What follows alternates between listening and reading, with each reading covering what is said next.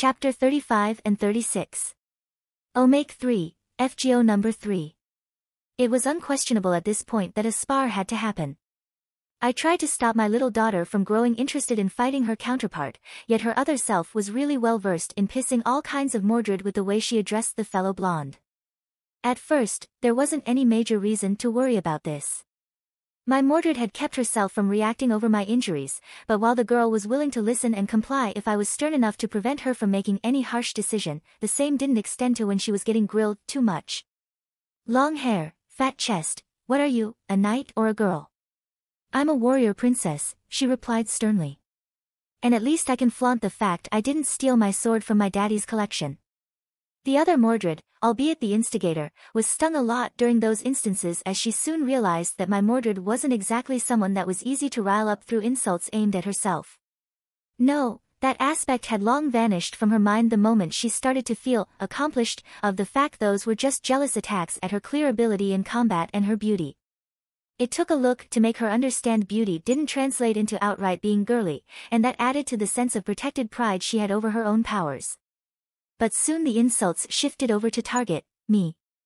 I saw through those and ignored them, but, well, kids when they grow up, they tend to really build an overprotective barrier over their parents when they know some of the slights thrown at them are not true or unforgivable. He is a pacifist weakling. Not even a knight dash.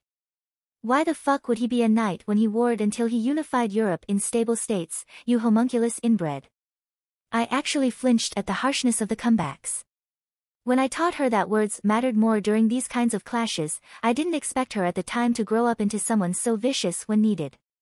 My baby girl was still childish with the delivery, but definitely a killer with most of them. I felt proud and also awkward at the fact I taught her to be this fierce with her rebuttals. Something that I learned myself was useful, with still a strong degree of moderation. What did you call me? You heard me. You think I don't know why you are coming at us? You're so jealous of the fact I was lucky that you're taking it on me and my father. He is not your father. King Arthur is our dash. Sperm donor. An unwilling one at that. How dare you? The skirmish there was put to a stop thanks to the intervention of other servants, but I decided to allow them both to spar and fight it out under heavy surveillance. I was already feeling the twins' nervousness at this escalation, and Da Vinci-chan's irritation at having to fix up any damage inflicted to the training room. Both girls mustered their armors and swords, with their intent clear to make quite a ferocious spar out of that opportunity, one that was definitely going to see one of them on the ground and in severe injuries. Of course, I was going to prevent this from happening due to how I cared for my baby girl, but I had my own confusion regarding the lack of interest from most of the Rhea faces, as only Rhea asked if things were really under control out of genuine worry. It was a perplexing element that was definitely going to land some serious conversation between me and them. If only Maya was around, she would definitely know how to stop Mordred from being so eager for this. The sparring session started and went just as expected.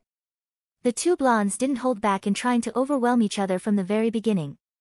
Both had extremely aggressive methods to extend their might, but Clarent wasn't meant originally to be used in these instances. Powerful of a sword it was, the blade, similar to Florent, had a clear disadvantage when the type of foe it was fighting was one that preferred to be always on the offensive. Something that my Mordred's own blade complemented and enchanted to the maximum. The sudden shift against the younger girl was sudden, evident and immediate as it led to her quick defeat. Armor cracked in some aspects and some blood trailing all over her body, the shorter blonde was quickly brought to her knees at that experience, and I could tell that my little daughter hadn't exactly kept in mind that this was a spar and it had to be treated as such from the beginning to the very end. So I wasn't exactly surprised when she eyed me with shock when I stood between her and her half-finished opponent. Enough, I muttered, stopping the confused warrior, and soon she noticed how far she had gone with her viciousness. Oh, she muttered with a mix of surprise and realization. I didn't pay much attention to. I know. You didn't mean that, but you really should get that temper under control while fighting, or someone is going to trick you with that. The older blonde bowed her head and sheepishly sighed, mostly because this wasn't the first time I told her that, and I doubted even in that moment it was going to be the last time. As she calmly walked up to Rhea to get a little break, I took care of the downed opponent. Just as I got close enough, Mordred regaled me with an angry look and an unwillingness to accept my help. I don't need you. Sadly, you can lament about this as much as you want, but you have too many wounds for your normal healing to take care of. I don't dash. Enough. My voice stopped her from protesting even more. You are a knight, are you? So you should know that allowing yourself in such a state is wrong and foolish, especially when you have to always be prepared for the next combat. Her eyes were wide open once I was done with that, but she was surprisingly accepting of my assistance as I helped her up and led her to a chair before retrieving some medical equipment to help her up. She tensed up in annoyance at the sigh, clearly ready to protest again, but I huffed and gave her a serious look that seemed to be enough to keep her quiet some more. Why did you take me, her in? A legitimate question, one that I decided to answer quite honestly about. It was around the time both me and Rhea were consolidating our kingdoms. She was taking care of her uncle, Vortigern, while I marched north to deal with King Lot and Morgan, I explained calmly while tending her wounds. I defeated Lot and captured Morgan, and it was there that I learned she made a little mistake while creating you. Mistake? I believe it was her paranoia, or something tied to it, but she told me that while she was retrieving that element she missed to produce you, she ended up remaining pregnant, I replied with some hesitation, warranting a frown from her. Mother, messed up. Surprising, isn't it? Morgan, who has never failed, had done that kind of mess like that. She was always precise. It's odd, the blonde agreed. But, why did you take me? Why wouldn't I? Why would I deprive a child and a new life to have a chance to prove that they weren't her parents? I'm not good. I can tell she wasn't good too. Oh, but you were a pest. A little troublemaker that loved to prank around knights, magi, and even priests for the sake of gaining people's attention, I recalled with a pleasant hum. The only times you calmed down was when either me or Maya, my wife, decided to take care of you by bringing you to the garden so you could play knight and princess. What? Your wife didn't mind that I wasn't hers or yours. As if biology mattered for her. Maya didn't grow a noble, and she definitely didn't lose any of the kindness and generosity that I met her living by. You were a bundle of joy that even now she likes to tease and praise when you accomplish great achievements. It couldn't be that great, Mordred argued. I still decided to be a fighter when I should have been a lady that does nothing but prance around, giggle at the silliest bit and can't even lift a wooden stick to protect herself. Why yeah. Still, didn't anyone have trouble with that? Oh, there were a few vocal ones, but we had precedents of female warriors in Britannia. I believe you had the chance of meeting Boudica. Yes. And that's the thing. The idea of forcing women to be submissive came because society needed to fill up the massive toll that the time period imposed on people, and, when religion got mixed up with it, it became apparent that women were slowly forced into secondary roles, until I decided to force a slow reversion and improvement of that matter. I see. I'm glad that you're happy with what you got, but I will suggest you take it easy from now on. The bandages will hold, but you better not exercise too harshly while in this shape. Understood? I asked, getting a quick nod from the girl. Good. Now, I will be back to your other version so I get to check on her too. I doubt she is 100% fine and she will definitely need to get her injuries checked too. Oh okay, Mordred muttered weakly, kind of surprised by her calmer mood. See you later, then, I hummed quietly while leaving her to her thoughts. As I was away from her proximity, a few words unconsciously left her lips and got her to blush a tiny bit for a while. Thanks. Dad. Chapter end. A full month, that's all it took for the army and the navy to be mobilized and prepared for the state of war we were in. Lucy's capture proved to be just barely detrimental for the invading state that existed in the northern region of modern France, with their newest leader landing a hint on my historical and mythological knowledge. King Syagris of the Roman Kingdom of Soissons had been a rival to Lucy's rule when she managed to orchestrate the fall from power and demise of the man's father, Aegidius. A man that was as arrogant as tremendously blessed with unique support from the local church and by many Romanophile bureaucrats in continental Europe. He represented the last bastion of the West Roman Empire, and thus was deemed a cause worth fighting together with. Sadly for the many people that were keen to see this guy do something that, albeit ambitious, was doable, but not by someone like him, I had a big plan when it came to the downfall of his state, and it all centered around one issue that his nation had. I knew precisely where his capital was, and I knew I had the reach of the army to rush it before he could react to it. Any diplomatic endeavor had gone down the drain when a letter reinforced Lucy's claim, this time bearing the name of Imperator Syagris. Not a smart move considering that the production of the navy was intensified and the ships that would have taken longer to prepare had received more men to work on them. The fleet, albeit far from the massive ones that OTL's 1800s would see born, was still fairly large compared to other neighbors, and it quickly allowed us to gain naval dominance over the Channel Sea. Despite having the means to exert a full-fledged blockade that would prevent any invasion preparations to happen on the other side, I ordered the ships to keep a defensive/coastal approach until the preparations for our own invasion were concluded. I had thought about weakening them now, but I knew that frightening off the shore would have just pushed them to entrench within the mainland. And that would make for a long campaign to accomplish. No, what I had in mind was a blitz from Normandy down to Noviodunum, the modern Soissons, and the enemy's capital, while the left side was taken care by King Leodegrance, his vassals, and an army dispatched by Rhea to aid him, led by Gawain. In the same letter where she explained this situation, she also added that her request to march together with her father-in-law was rejected on the basis that the man wanted to personally take care of the rest, now that his daughter's husband had protected her from sorrow. An overprotective father with a fairly strong army and enough men to keep that side of the region an easy walk to conquer. I could sense a degree of frustration in that regard, and I could tell that she felt pulled aside when this conflict was also hers to fight due to the way it came to be first and foremost. In the response letter I added to Rhea something she was to tell to the guy regarding our own participation in the war. I wasn't going to lead the two main armies during the Blitz. I further explained that this decision wasn't driven by worries tied to the home front, but rather a strategic decision tied to something I expected to happen as soon as Soissons collapsed. It was tied to the kingdom of the Franks and the chances of them joining the war as a third and uncomfortable party to face in the long run. Marcus and Gaheris were put in charge of the armies, with the latter subordinated to Marcus' command while on duty. Splitting the twins was an upsetting decision, but I needed Gareth to stay behind as I knew that I would have to employ a large group of powerful warriors the moment something unpleasant happened with the Franks.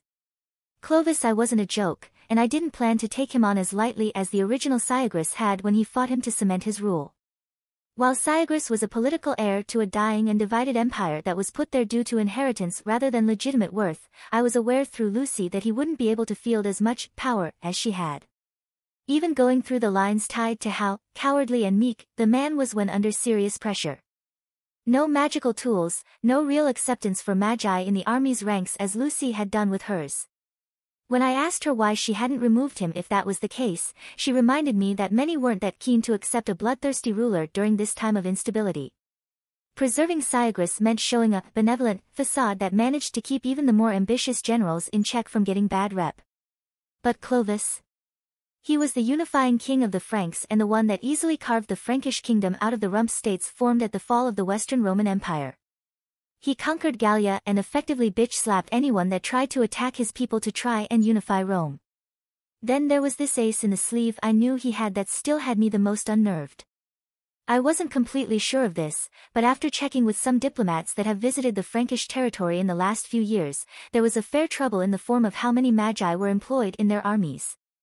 And the fact they had relatives of Maya too working as part of the royal staff made the entire idea of fighting him not a pleasant ride in the woods.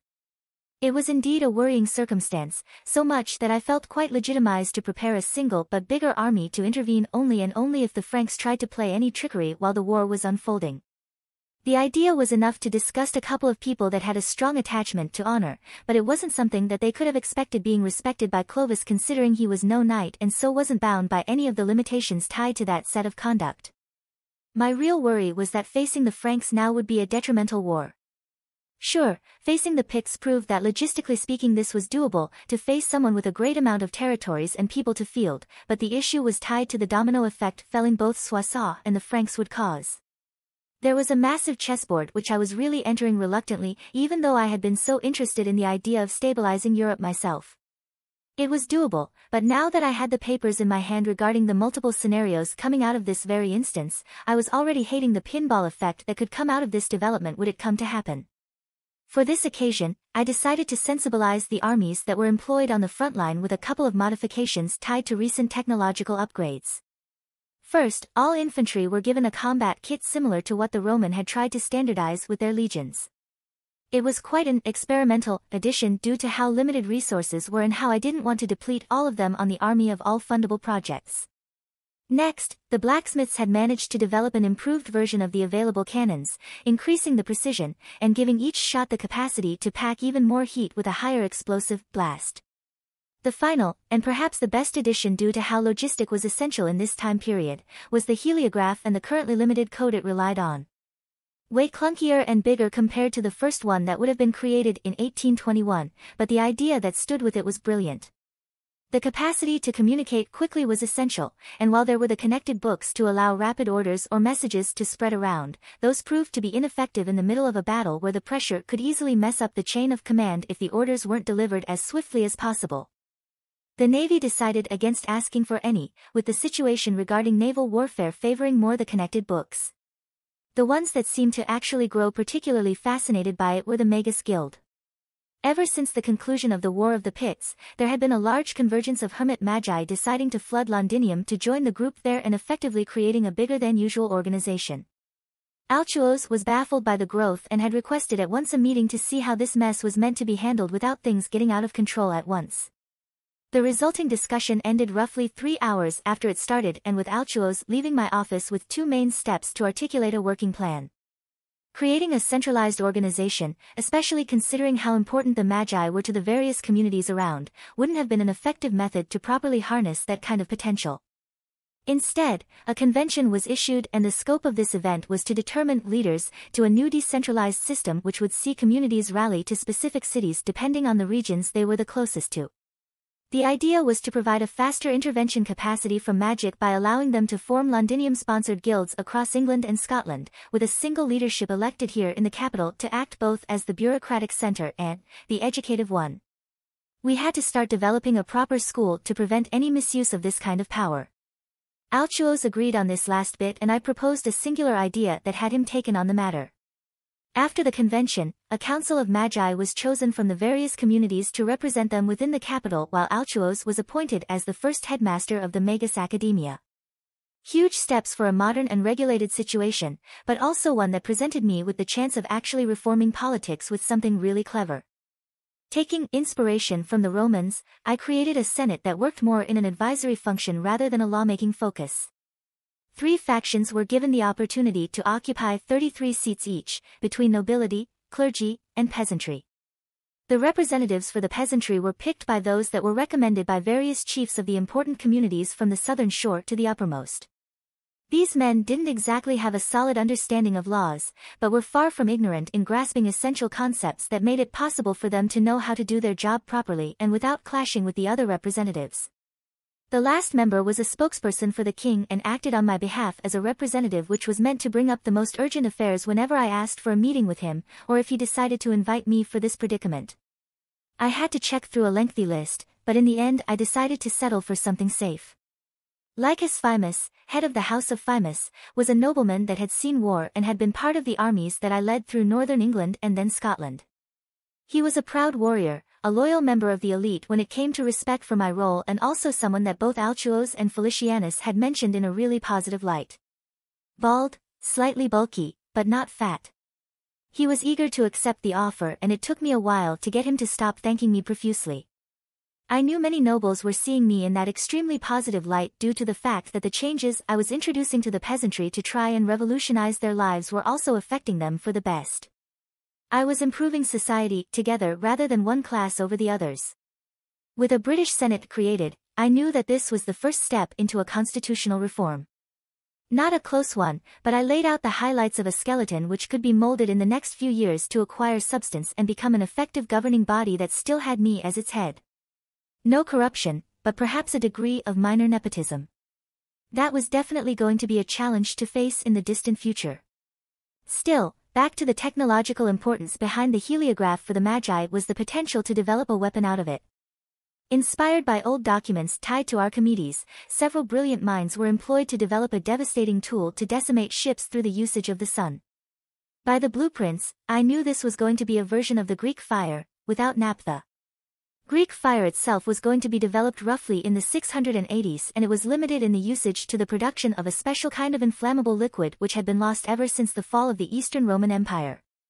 But with this project, the idea of creating this powerful tool of destruction through magecraft and the sun itself, it was too essential for me to just ignore or say no to. Experimentation was just starting, but I had a good feeling that this project was going to be beneficial not only in warfare but perhaps as a starting point for energy production for early industrialization. It was too early to say for certain, but the hopes were incredibly high at this point and I was willing to see how it would go with further testing. And while the overall state of affairs tied to the kingdom was proceeding brilliantly and without much of an itch, this month proved to be tougher than predicted due to several circumstances that left me personally drained for numerous reasons, but still kicking and rocking my personality without any worry. Of course, it was also the month where a little bundle of joy came to be, so it wasn't really that bad. The situation back home was fairly complicated when it came to Lucy's situation. A prisoner but also, technically, not by Roman rules. By becoming my slave, Lucy had effectively created the first paradox between modern laws and Roman ones, setting herself in a predicament where she was not free, but also not restrained to a cell. She was a slave, but not, she was a prisoner but not, which meant I had to pull her around wherever I went while 2 guards kept her under watch while I moved back home. Despite the convenience of this matter, I had to admit that Lucy didn't seem to grasp how this came to be herself. Her ambitious plan was to be a slave for me and expected, after a proper life of work under my guidance, to be released as a free woman. I was familiar with the concept of human slavery, and while I knew that it wasn't necessary for slaves to be forced into tough works but rather follow what their masters said, this didn't make it any more pleasant. I argued I wasn't tied to Roman rules, but she made a case, which proved to be compelling, that as a Roman she was to be subjected in this way.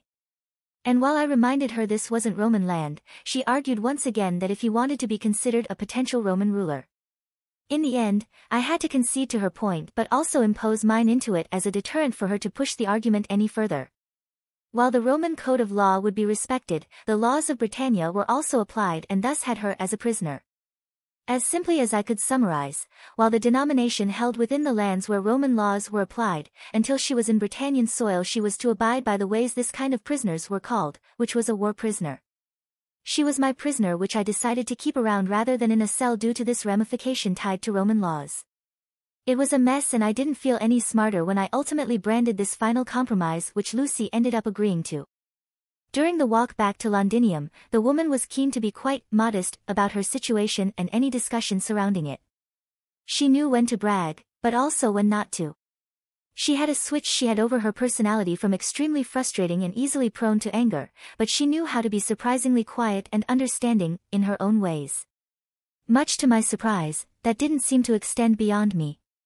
When it came to talking to Maya, Lucy surprisingly behaved, threatened, to a fair degree despite the fact the young woman had done nothing to warrant that kind of attitude. Regardless of that, the coy act she had around me was mostly out of annoying me rather than being a genuine one. She seemed genuine regarding the whole slave thing and I had to brawl with her on each time this was brought up in any conversation. Really frustrating but, nothing I could do in that regard from the way she stubbornly clung on that. What made things worse was that, by her logic, a slave should always be around their master, regardless of what the master was doing. And, in a very bizarre and creepy way, it meant that the redhead managed to convince her guards twice to get close enough to see me taking a break to the nature-provided toilet which were trees. Nothing was shown, she didn't see anything and yet I was modestly pissed she tried to pull that stunt. Something that actually warranted a bit of annoyance from Scathack too about the matter, but I wasn't sure for the same reasons. I wonder if this is somewhat tied to the chilling sensation of getting spied on from time to time. Beyond that nuisance, her behavior further changed when we arrived back home. In her own words, this was definitely cleaner and more Roman than she would have imagined a barbarian nation to be able to get. At first Lucy tried to say it was due to the fact this was a city built from Rome, but then she realized that a good part of the architecture, like the full walls and the new buildings were of a style completely advanced compared to what Rome was known to have within its city. Like a child being brought to a clean and modern candy shop, the girl looked and asked, profoundly intrigued by what she was looking at between buildings, guards, people, and even priests wandering around. She genuinely paused before a group of children, almost shocked by something unfolding about them, and I discovered the element that caused her this distress only as she whispered to herself due to the immediate surprise she had about it. "They look so clean," she muttered unconsciously, quite stumped by the fact the people here, those that weren't noblemen or even members of the military, were devoid of filth as she would have expected. I could only guess Soissons didn't bother much checking on the livelihood of those living in the Isles. Perhaps they didn't care enough about it, but it wasn't a bad thing to learn like that. It meant they were unprepared for what kind of equipment our armies could muster, and I was willing to say that the lightning campaign was going to be as easy and quick as predicted. With the victorious stroll being received by a modest crowd of people, reaching the castle was imperative as much had to be done now that I could start dispatching orders on what to do in the war. And while I was busy with the bloody mess I ended up dealing with, I also had to think of a way to settle Lucy in the castle without giving her too many liberties. So I decided to give her a modest-sized room which she couldn't leave unless for breakfast, lunch, dinner, to bathe or at my request. I had thought about possible escape opportunities coming at giving her the chance to bathe in the female ward of the royal baths, but the place was devoid of reachable windows, and those that were there weren't big enough to allow her any chance of escaping. I felt so convinced that she was biding her time that I also started to genuinely worry she wasn't planning to. And that I was wasting time doing this while she enjoyed the comforts she was provided, even though it came at the cost of not training and not being able to be allowed to wander around without the 2 guards assigned to her. All in all, a frustrating addition to the castle, but not one that really menaced my current state of mind beyond the usual talks I had with the girl when I needed some insight on her former country or if she demanded my ear by threatening, unarmed of course, any of the 2 guards. I tried to change the ones assigned to her twice, and yet the threatening factor was really too much for anyone sticking by her side. A Roman pest. But not all changes came at a bad time. Morgan went into labor just a few days after our return, managing to scream loud enough for the guards to catch their attention while she rested by the bed, her waters having broken. I was alerted quickly and I got woken up at 2 in the morning to handle this difficult circumstance. Maya decided to come and check too while I didn't bother waking up the redhead from her slumber. Our dash to the witch's room was an uneventful one, but we ended up combining groups with Altuos as he too was pulled out of his bed to assist this matter. Medics and magi were enlisted to aid the pained blonde through the difficult delivery. The employed staff was working flawlessly, making sure the prisoner was kept in relative comfort, as much as she could in that very condition. She was going through the process well despite how draining it looked to be on her body, with her face red, gritting her teeth at the strenuous pain she was going through. The entire process wasn't exactly quick and hours went by as we waited for the miracle of life to finally fulfill with the birth of the long-awaited girl. Everyone was quite drained after 6 hours of waiting, but I remained attentive to Morgan, with the woman never once faltering in her effort as she ultimately succeeded in delivering the child. I blinked, awakened by the loud cry of a baby. Tensing up, I glanced at the doctors that had worked to get the child to finally be recoverable with their hands. The baby had just a small hint of yellow hair just above her forehead, her loud cries lasting for a while, until it stopped out of the sudden when she was passed to someone that wasn't a doctor. After the medics were done cleaning the newborn, the child I was finally allowed to take hold of her and I felt my throat tightening at the strange emotion I felt while holding the tiny child, the baby, almost realizing that she was no longer being held by those that helped with the delivery. Eyes still closed, she started to breathe quietly while unconsciously nuzzling closer to me as she was attracted to the warmth of my chest. I felt somewhat validated by what I was looking at. How I felt about it, the situation, and her, little Mordred, I knew that this was what I had been missing about the lack of closure to Morgan's own part of the bargain. Here it was, the little child that was going to be quite the troublemaker from whom she was spawned from, but also someone that had the potential to create her own positive ideals with the right attention and caring approach. So fragile, she looked to be a healthy baby and, yet I felt incredibly worried that something bad would have happened if I kept holding her. Yet it didn't. But as I got accustomed to the bizarre tingle within my chest, I noticed that one of the medics seemed to be interested in talking with me. "Why, Your Majesty? I don't wish to be abrupt, but Mordred's mother wants to see her." I glanced to the side and I saw Morgan staring back at me. Leaning on the soft pillow her head and upper back were pressing on, her gaze was devoid of major thoughts as she focused on one thing that felt so important to her in that very moment. Getting to see her own baby. My heart tightened at that idea, not because I felt confused by this request, but because I didn't know if I was to respect it or not.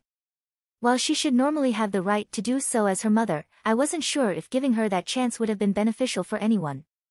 I had to cut that bond as quickly as I could to prevent any attachment from both sides. It was a must, a necessity, one that was unpleasant, but that the context justified way too well, and it left me as infuriated to myself and the case itself. Why not Morgan too? Well, the woman didn't really seem to have concocted this situation on the spot since she had been in labor for almost 7 hours and looked close to full exhaustion at this point. I looked down to Mordred Ann. I made a decision I hope to not regret in the distant future. Sure, I muttered dryly, stepping closer to Morgan, leaning a little bit down and allowing her to take hold of her child. Before I could step away, a tired voice had me stopping. Joseph? I froze mid-retreat and looked back at Morgan. Yes? I want to talk with you. I closed my eyes for a moment, sighing tiredly and I nodded. Okay. There was a chair right beside her bed, so I could sit there while we discussed. I can tell you are worried. Of the chances of me doing something stupid to keep you from her. From my Mordred. She is dash, I tried to argue, remembering how this conversation had happened somehow before. Yet she jumped back with a sharp tone. My child. Anne. I don't consider her a tool. She can't be a tool. Not, with you around, she argued curtly. No, I will not prevent this. I had been preparing myself for this very moment for too long. But I want you to promise me something that I know for a thing that you will keep. If you were so willing to keep up with this entire situation without exploiting the matter to your advantage, then I know from the way you look at her, how you held her, that you will uphold this promise. Speak up then, I muttered calmly and she hummed, glancing down to her last child. My Mordred. I want you to put your life into protecting her from all the harm that might come her way. Some from those that hated me, Uther, Arthur, even yourself, she said with as much seriousness she could muster. I want you to fight for her well-being, to give her a chance to grow and be loved as you promised her to be under your care. I nodded. I will protect her and give her a chance to be the person she wants to be. Her lips twitched, a pleased upward line confirming her current satisfaction with my response. Still, the woman looked back to her newborn and hummed. I hate the way you handle my situation, Joseph. I hate how right it felt at times, how illogical and stupid it does feel, and then I hate how you handled the situation between me and my brother. I hate it so much, it's so infuriating. Her proclamation left me perplexed by how she delivered all of that with a calm voice, but then I noticed how she was tending Mordred for me to recover. So I moved to get her back as carefully as possible, but, by doing so, I exposed myself for her unexpected move. A small push forward and her head slowly reached mine. Almost like a ghost touching my lips, I felt a bit of warmth there as I saw her swiftly retreat with a smile plastered on her face. One that almost exclaimed, "Gotcha," at first glance. But despite that, I don't hate you as a person, Joseph. She concluded with a quiet whisper before closing her eyes and falling asleep. I stared at her sleeping face for a while, shocked by what had just happened and how this was opening way too many messes at once. Instead of focusing too much on it, I remembered that I had someone rather precious in my hold and I had to pay utmost attention to her. My smile came back as I shifted my focus on Mordred, the baby still napping and enjoying the warm position she was in. I turned back to Maya and I saw how endeared to the baby she was. I gave her the chance to hold her and she was absolutely delighted by merely holding her. But as she did that, I couldn't help but stare glances at Morgan's direction as the woman was now fully asleep. I guess, you're not half bad yourself,